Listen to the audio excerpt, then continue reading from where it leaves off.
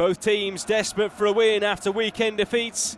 Andrei Shevchenko's Genoa still yet to taste victory under the Ukrainians' leadership, leaving them in the relegation zone, while Atalanta saw their 6-game winning streak ended in spectacular fashion as they were thrashed by Roma.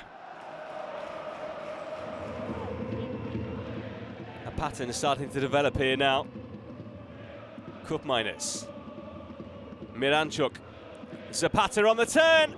It's a good save by Sinigu. Strong hands to push that one away.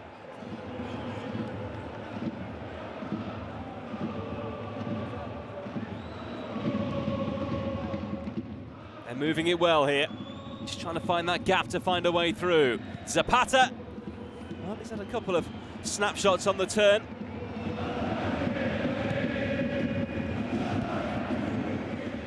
Half-headed away, and then in the end, Ekuban and Bade getting in each other's way.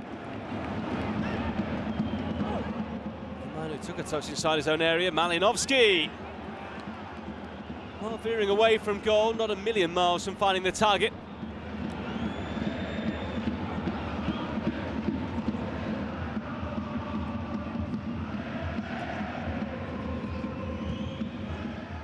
Kupminus sizing this one up, pushed away and just to the side there of Ruslan Malinovsky, who was ready to pounce on the rebound.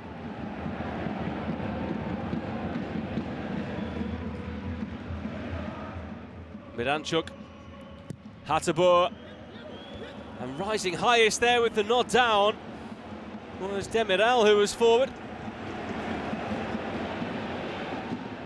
Here comes Muriel.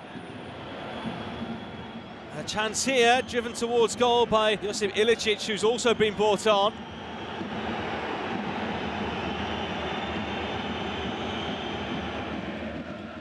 Thrown on to try and make something happen. And he may have done just that, and the header over the top from Mehdi Demiral, a golden chance for Atalanta.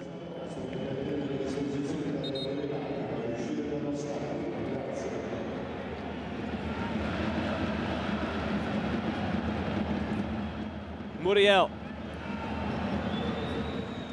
That's a good ball in, and a header straight at the goalkeeper from Piccoli. Just moments after coming on, a chance to make himself an instant hero.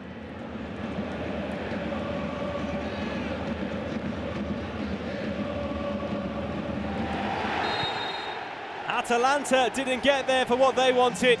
It's a big point for Genoa. Still winless at home here this season. Still winless in 16 games.